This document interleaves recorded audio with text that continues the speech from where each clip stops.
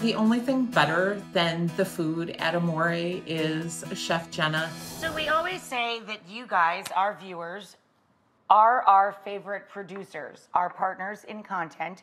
And we're starting a new series today called Best-Restaurants. The best restaurants, literally according to you. And so many of my friends of large and small businesses in the restaurant industry have had to pivot, like so many families, have struggled, many have lost their businesses, and we're really trying to feature and support the best of our local favorites wherever you may live. So we are going to kick off the series today to celebrate smaller businesses, sort of like what you would call a mom and pop.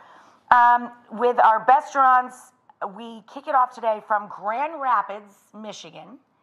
It's an authentic Italian family restaurant. And it was recommended by the Reynolds family. So this is brought to you by the Reynolds family, and we are introducing you to Amore Trattoria. I'm Carrie. And I'm Gordon. We're the Reynolds family from Lowell, Michigan. Our favorite restaurant is Amore Trattoria, and it is about 45 minutes from our house, but totally worth the drive. We love the fact that the food is authentic Italian food. It is not what you can get at, a typical chain restaurant.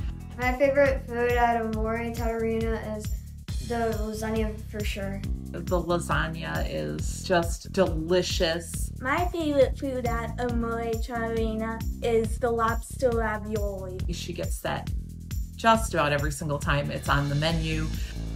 Arancini. Oh, the arancini. Fried risotto balls with cheese inside. Oh, perfect. So good. The only thing better than the food at Amore is Chef Jenna. I'm Jenna Archidiacono, and I am the chef and co-owner of Amore Trattoria Italiana with my husband. I met Maurizio when I moved off to San Francisco, and he's from Italy, and he took me on a whirlwind trip. We went to meet his mother, and she taught me everything I know about Italian food, one-on-one, and she continues to teach me every time I visit. She is as authentic as her food. She has the kindest, most giving heart, and we've been going there for 11 years. When we opened our doors, we had a lot of people that were upset that we didn't have garlic bread and spaghetti and meatballs. But we wanted to stick to our guns, and so we would say, hey, why don't you try this instead? This is our lasagna alla bolognese, fresh pasta. When someone comes to a restaurant like ours and asks for fettuccine alfredo, it's like nails on a chalkboard, because like Rachael says, that's something that was invented in, America. Jenna is a big hugger. She will hug several of her customers within an evening. As soon as COVID hit and we couldn't hug one another anymore, Jenna did one of the things we love so much about her. She problem solved, and she decided that she was gonna hug people through her food. And so Food Hugs was born. Food Hugs started with us giving food to families in need.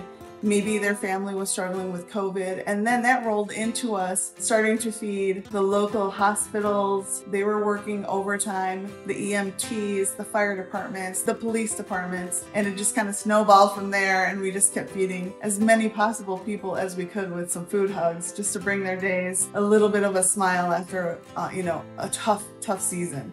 She treats her customers like family. We love everything that there is about Amore and what Chef Jenna and Amore stand for, and the food is the best food that we can get outside of Italy. All of this is making me so hungry. I think we should go to Amore for dinner tonight. All right, kids, get in the car. We're going to Amore.